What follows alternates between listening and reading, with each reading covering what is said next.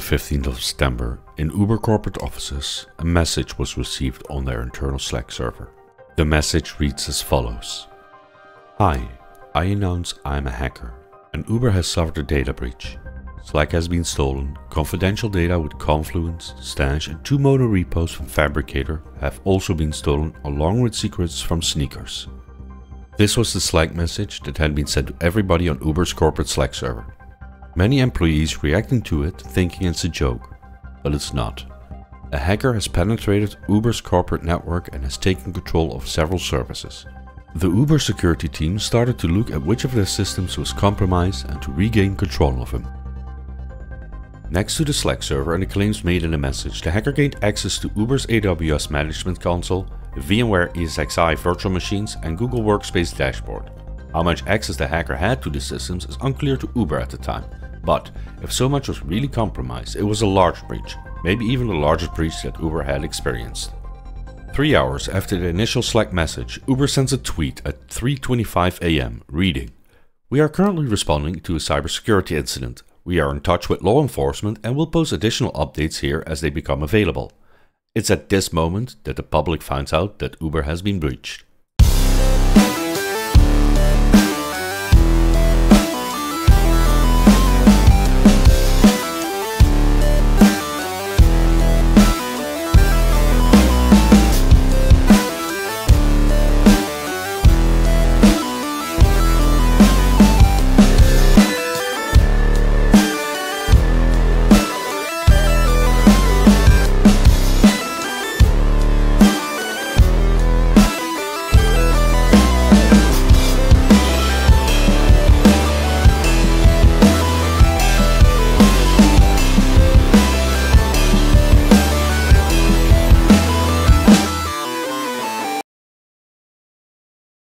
The first questions by the public are if their account and credit cards are safe. At this time, Uber doesn't know yet. An hour after the announcement, cybersecurity researchers on Twitter posted that they received information that certain systems in Uber were completely compromised by the hacker. The hacker attempts to prove this by showing screenshots of the AWS administration consoles, Slack administration panel, and Uber financial data to the security researchers on Twitter. While Uber is reacting to the breach, the hacker is taunting the Uber staff by leaving public messages on the Uber account of HackerOne, a bug bounty platform. The hacker posts that Uber is hacked and brags about how much access they have to Uber systems. If the claims that the hacker made are true, then they have full control over many internal systems within the Uber network. This does not mean that the hacker has free reign in the systems, but it does mean that they could wreak havoc within the systems they have control over. Uber staff is working hard at this time to log out the hacker from all services that are compromised and to ensure that the hacker does not regain control. Meanwhile, on Twitter, security researchers and the New York Times are continuing communications with the alleged hacker. The hacker has identified himself with the name Teapot and says they are 18 years old.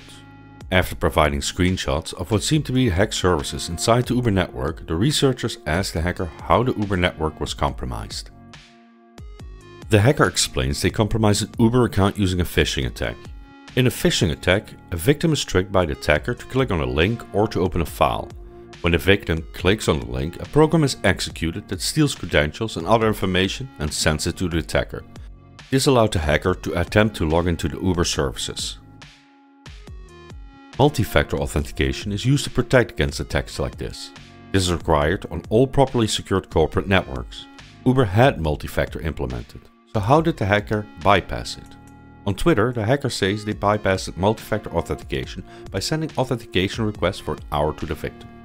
After that, the hacker contacted the victim, pretending to be Uber IT and convincing the victim to accept the two-factor authentication request.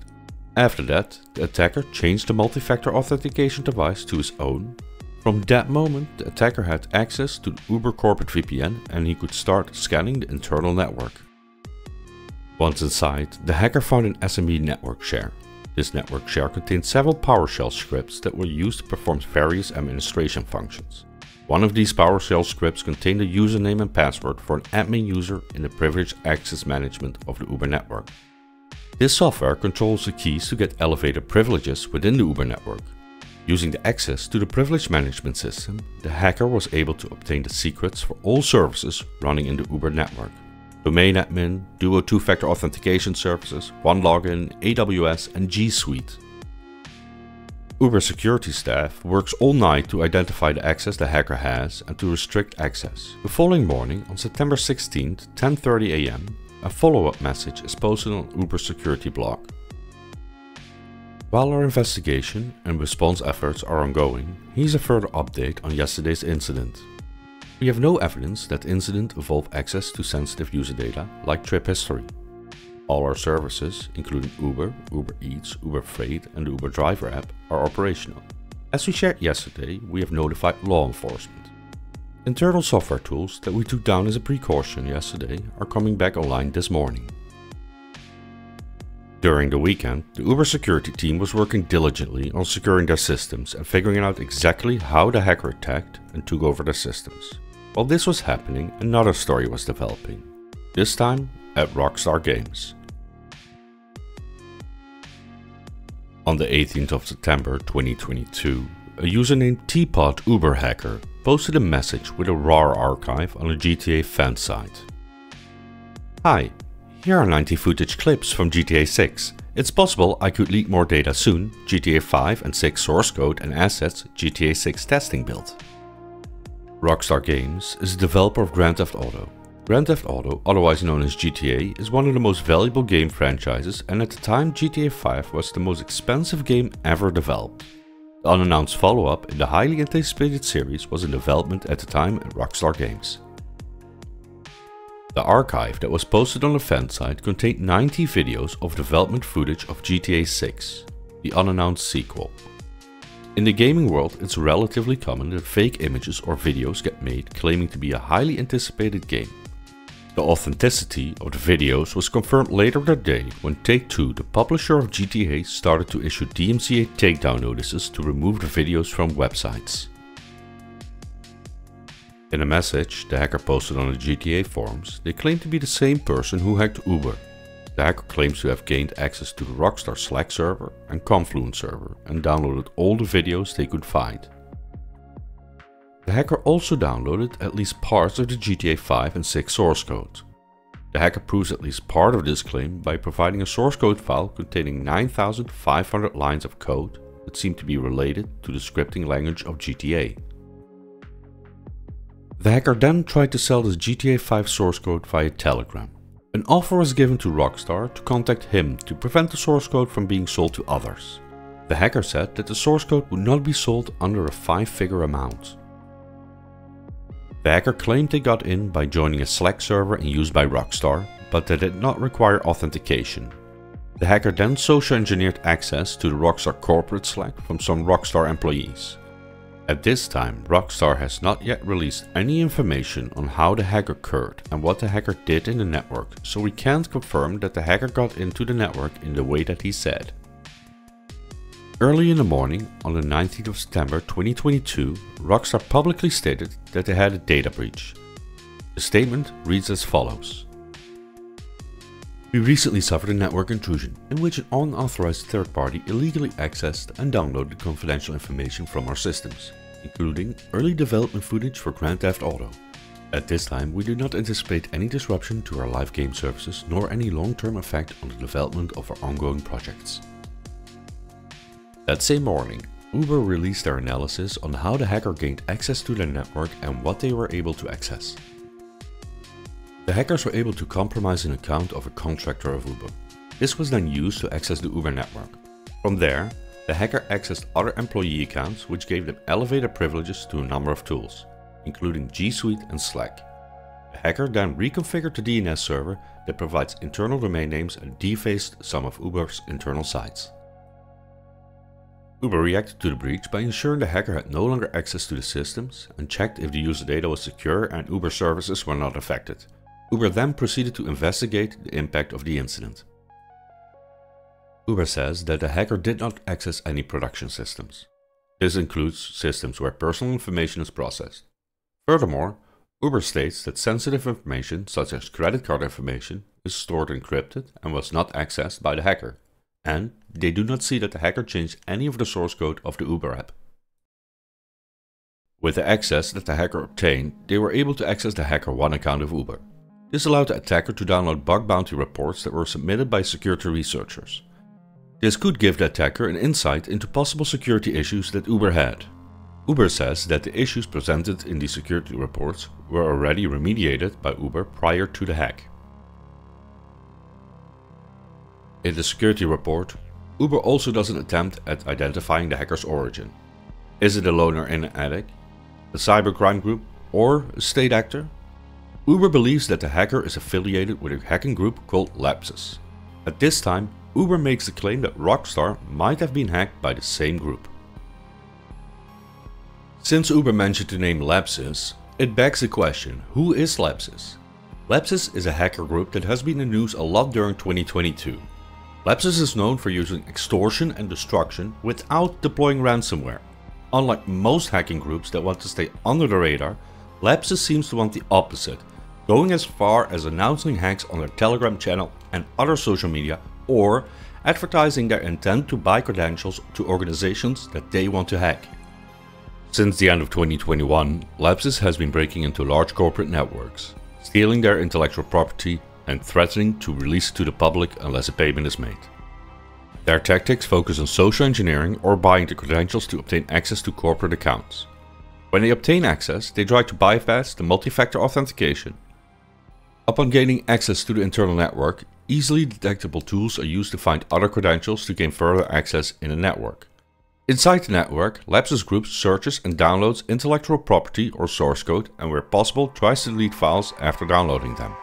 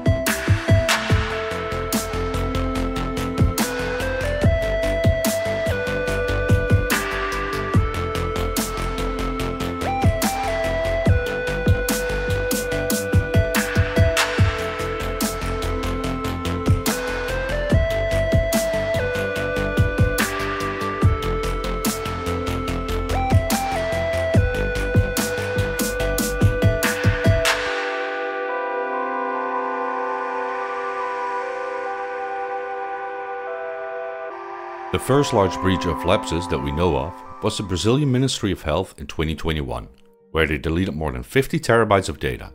Because of the breach, the Ministry of Health postponed plans to implement new health requirements for travelers and the digitization of the healthcare system.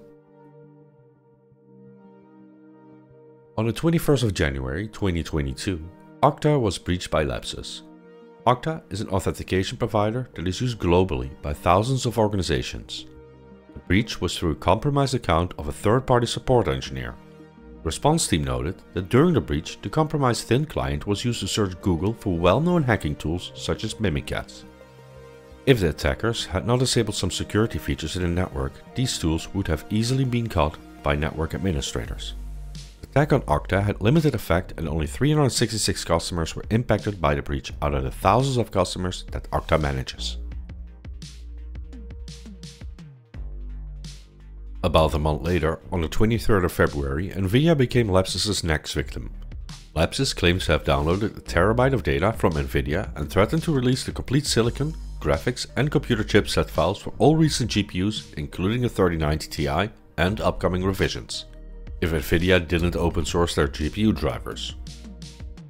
To enforce that threat, Lapsus released a 20 GB archive and 70,000 employee password hashes on the 3rd of March. In May 2022, Nvidia announced that they would open source the GPU kernel modules for Linux. There is no indication that the Lapsus threat caused Nvidia to open source their drivers. On the 4th of March, Lapsus posted a 190 GB torrent that contained internal data from Samsung. The torrent contained the source code to the Galaxy lines of phones, among other things. After 3 days, Samsung reported that they were breached and that no personal identifiable information from their employees nor their contractors was leaked. Samsung nor Lapsus released any further information on how Samsung corporate network was breached and how the source code was obtained. Only days later, on the 8th of March, Mercado Libre, the largest Argentinian e-commerce company, confirmed it had been breached and its source code and user data for over 300,000 customers had been accessed by Lapsus. Mercado Libre says no passwords and financial information was accessed. The hacker group claimed to have accessed and downloaded over 24,000 source code repositories of Mercado Libre and Mercado Pago, a subsidiary of Mercado Libre. No further information was released by Mercado Libre on how the network was compromised. Again, 2 days later, on the 10th of March, Ubisoft, a large game publisher, released information it had experienced a disruption to its services. In the statement that was published, they said they were working to investigate the issue together with leading external experts. They performed a company-wide password reset out of precaution and stated to the public that there was no indication that user data was compromised. Lapsus insinuated responsibility for the disruption by reacting on the Telegram channel to the story on The Verge with a smiley. Only 7 days later, another breach. This time it was T-Mobile. They gained access to a tool named Atlas, an internal tool for managing customer accounts. This could be used to change and create phone subscriptions for customers of T-Mobile. Inside the group, there are at times arguments if the tool should be used to try to go after government accounts, since it could bring a lot of heat upon them and it could limit the access they had to the tool, which could also be used for SIM swapping attacks. Lapsus also gained access to the source code repositories of T-Mobile and downloaded all 30,000 projects that were stored there. Shortly after the T-Mobile hack, a server that was rented by one of the members of Lapsus on AWS was seized by the FBI. The seizure of the server was talked about in a private Telegram channel of the Lapsus group. The owner of the server warned other members of the group that the server contained a lot of illegal data and it was used as a storage location for stolen software and source code.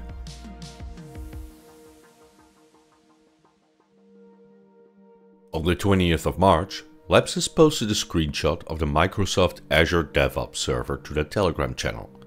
The following day, the group released a 37 GB file on the Telegram channel. In the file was 90% of the source code of the Bing search engine and about 45% of the source code of Bing Maps and the voice-activated personal assistant Cortana. The leak also contained emails and documentation for several projects. Microsoft shut down the transfer before it could finish. They could do this because the Lapsus group posted about the Microsoft breach before the download had completed. In an official statement, Microsoft said that no customer data was accessed. They also stated that a single account was compromised and that Microsoft does not rely on secrecy of code as a security precaution.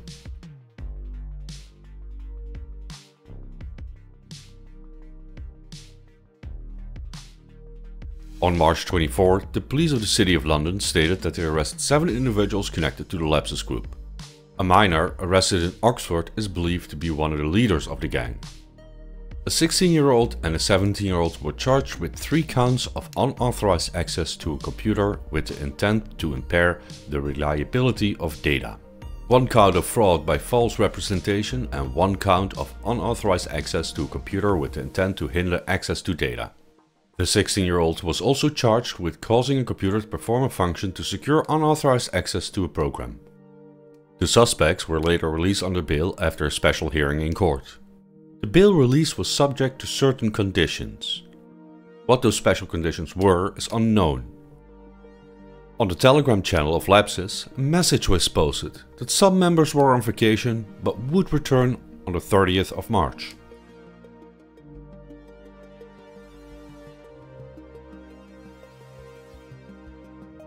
On March 30th, Globant was breached. Globant is a Luxembourg-based software company. Lapsus obtained 70 GB worth of client data and source code. Some folders in the release screenshots contained the names Abbott, Apple Health App, C-SPAN, Fortune, Facebook, DHL and ArcServe. In a post on their Telegram channel, Lapsus claimed to also have possession of several administration accounts to certain services such as GitHub. Globant did not reveal how the hackers obtained access to the service. At the beginning of this timeline, we asked the question, what is Lapsus?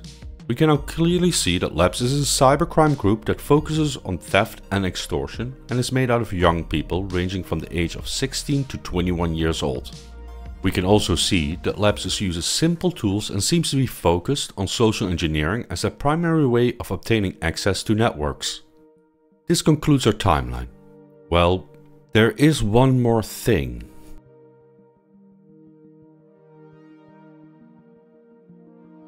On September 22nd, mere days after the breaches, there was an arrest in relation to the Rockstar and Uber hack.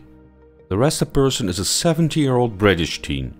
The teen is being charged with breaching 3 computer networks. You might wonder, how did the police track down this teen so fast? It was one of the people that was arrested half a year earlier and released on a bail under special circumstances. This is where we end our story, for now. The unknown teen remains in jail awaiting its trial.